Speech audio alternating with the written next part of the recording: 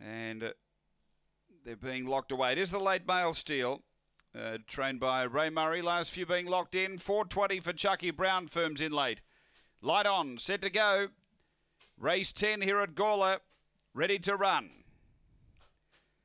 Set, racing, and Steal out deep, jumped out okay. The speed, Victor Kiley, who leads early, Steal to within a length. Back on the inside is Kraken back. A couple away, Chucky Brown.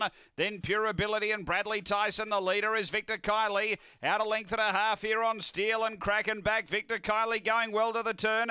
Is clear of Kraken back on the inside, and Victor Kiley all the way. Victor Kiley beats in second Kraken back, and third Steal. They were followed next by Pure Ability, Bradley Tyson, and Chucky Brown winding up back at the end. Mick Giniotis with the winner. 22 and 76 the run. And straight to the lead has been too good in front today. Mick Giniotis for R&J.